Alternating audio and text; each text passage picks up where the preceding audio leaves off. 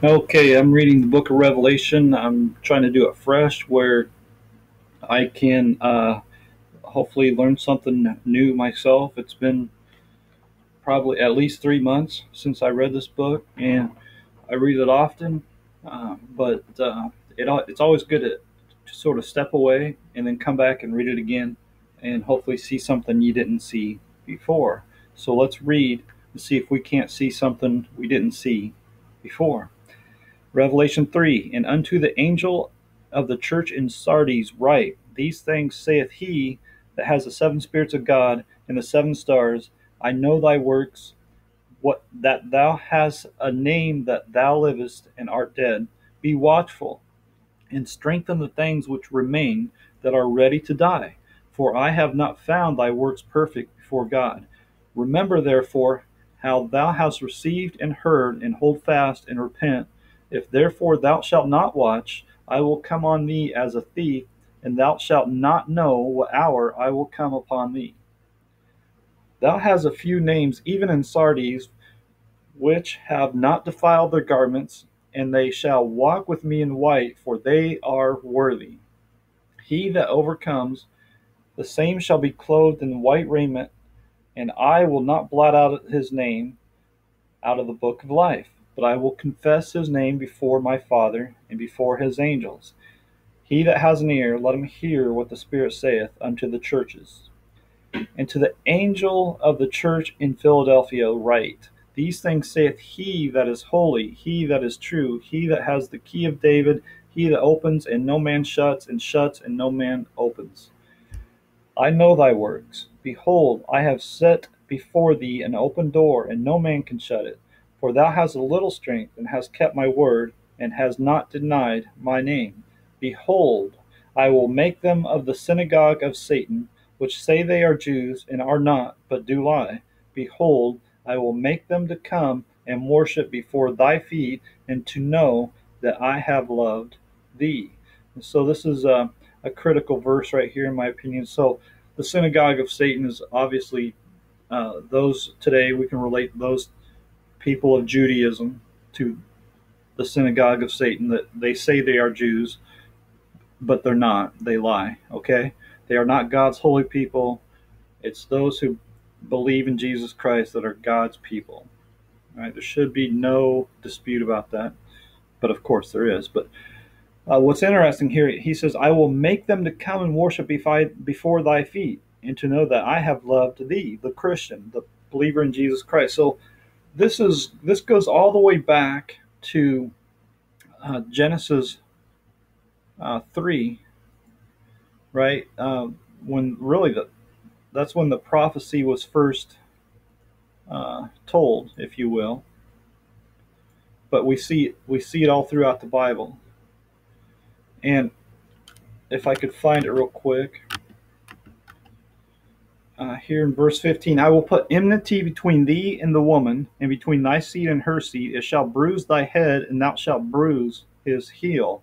Okay, so when you've heard until he makes his enemies his footstool. I'm sure you've heard that phrase. It's in the Bible a number of times here. Let's go.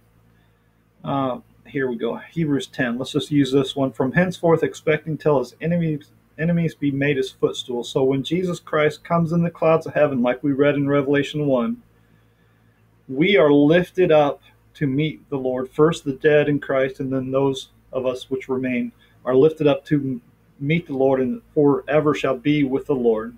Okay, and then the enemies below us are gathered and destroyed. Okay, they'll be at our foot when this happens. Right? That's why it's referenced as the footstool. Okay, or that uh, he shall bruise his heel. Okay, because God's going to stomp them all out. All right, does that make sense? So right here in verse 9, when it says, I will make them to come and worship before thy feet, that's what this means. We'll be lifted up and they'll be at our feet, and they'll know. God's going to make them know that God has loved us. All right. Because thou hast kept the word of my patience, I also will keep thee from the hour of temptation, which shall come upon all the world to try them that dwell upon the earth. Behold, I come quickly. Hold that fast which thou hast, that no man take thy crown. Him that overcomes will I make a pillar in the temple of my God, and he shall go no more out. I will write upon him the name of my God and the name of the city of my God, which is New Jerusalem, which cometh down out of heaven from my God, and I will write upon him my new name. He that has an ear, let him hear what the Spirit saith unto the churches. And unto the church of the Laodiceans write, These things saith the Amen. I'm sorry, let me try that again. These things saith the Amen, the faithful and true witness, the beginning of the creation of God. I know thy works, that thou art neither cold nor hot. I would thou wert cold or hot. So then, because thou art lukewarm, and neither cold nor hot, I will spew thee out of my mouth. All right, it's time to get fired up for the Lord, right? Because thou sayest, I am rich, and am increasing with goods, and have need of nothing, and knowest not that thou art wretched, and miserable, and poor, and blind, and naked. I counsel thee to buy of me gold tried in the fire, that thou mayest be rich, and white raiment, that thou mayest be clothed, and that the shame of thy nakedness do not appear, and anoint thine eyes with eye salve, that thou mayest see. As many as I love, I rebuke and chasten. Be zealous, therefore, and repent. The Lord loveth whom the Lord. I'm sorry. What's that verse go? Whom the Lord loveth, he chastens and scourges everyone that he loves. Okay.